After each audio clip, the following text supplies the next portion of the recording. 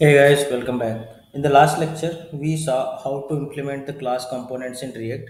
In this lecture, we will work on converting the question detail component into class component, and we will also see how to deal with React states into a class component. So first open the question detail component and copy the existing functional component and paste below. So open the project directory, okay, and here is your question detail component. So what you need to do now, that just to copy this component, okay, and comment this and go this, paste it here, okay. And now we need to convert this question detail component into a class component. So we know that what we need to do to convert a function component into class component, that first replace the const with class keyword and then remove this method syntax, and here you need to do extend and then react dot component. That's it. This is what we need to do to convert a functional component to a class component. And the last thing, we need to invoke render method. Sorry. And inside the render method, we need to place this return piece of JSX, or we need to return this JSX. Okay. So here you can paste it and just correct the indentation. Okay. So this is how our question detail component will look like after converting it to a class component, okay. But first remove this const variable as well, because with class component we don't need to use state like this, okay. So let's remove this and remove or comment this use state on the top as well, okay, because now we're gonna handle the state in some different way, because use state is just a hook that is used to handle the states inside the function component. But in class component, to handle the state we need to use the constructor method. And in the class component, props also work in the some different way, okay. So first create a constructor method inside this class, okay. And inside this constructor method, what we need to accept, so we need to accept props as the argument, okay. And accept props, we need to define our states here, okay, or we need to define the states of this component inside the constructor. So first use the props, so super props, okay, and then we can define this dot state, and then what will be the name of our state, like count, and define or initialize it with 0. Here we are providing props as the argument to this constructor method. Now look at the render method. We are using props.question and like count as the state. So we need to change this way of accessing the props and state in the class component. We need to invoke both props and state as this. Okay, so what we need to do here at line number 16, you can see prop.question.title. So we need to change this to this dot prop dot question dot title, and same for the tag, this dot props dot question dot tag, okay. So first reward rep the component, okay. And now here you can see we are using like count, so we need to change the way of using this like count state as well. What we need to do here, this dot state dot like count, okay. And similarly we need to display the same thing, so remove this like count as well, and here what we need to do, this dot state dot like count.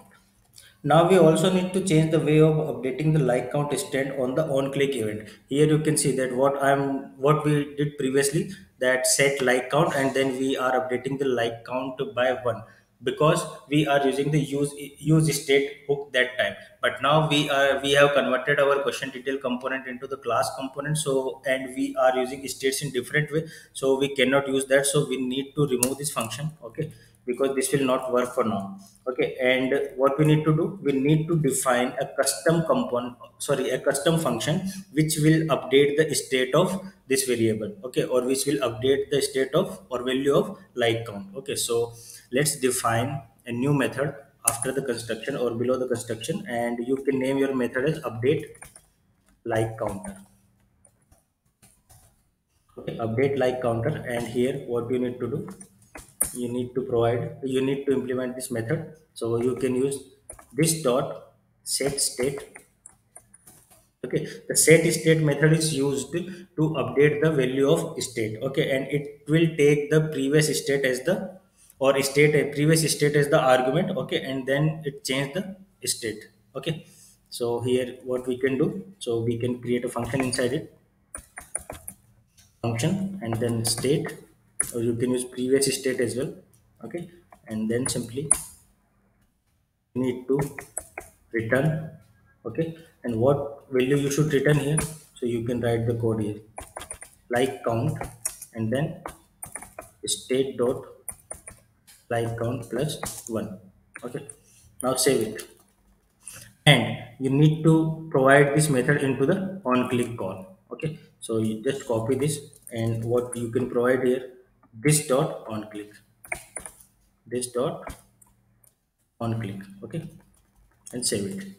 So we are all done. We just converted the functional component into the class component, and now we changed our constructor method as well, and implemented a function to update the value of like count state. Okay, now let's open the browser and refresh your page.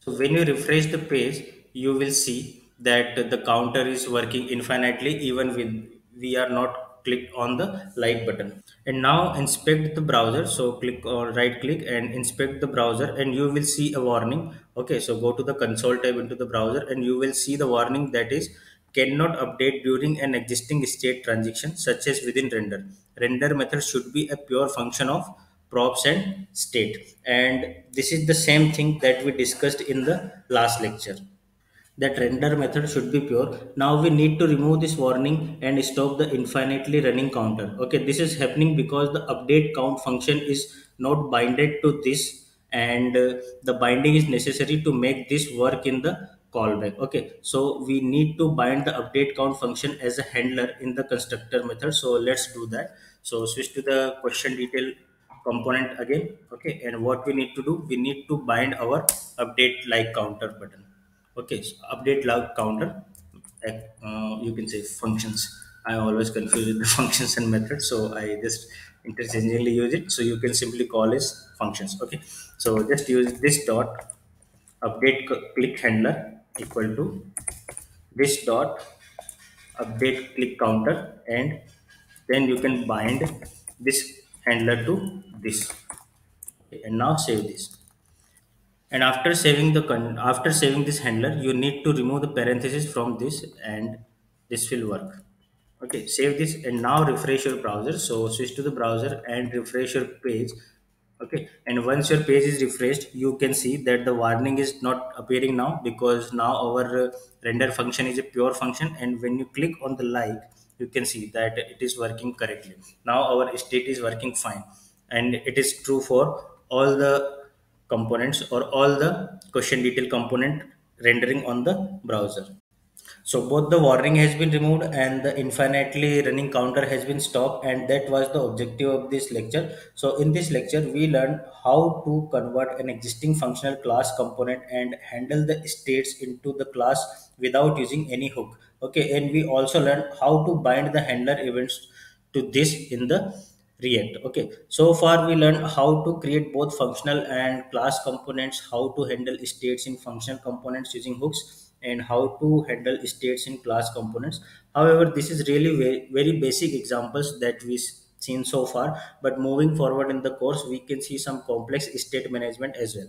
Okay, so let's give this lecture a try at your end, and let me know through comments if you have any doubt, and I will be glad to help you. So thanks for watching this, and let's meet into the next lecture. Till then, tata, goodbye, take care, and stay safe.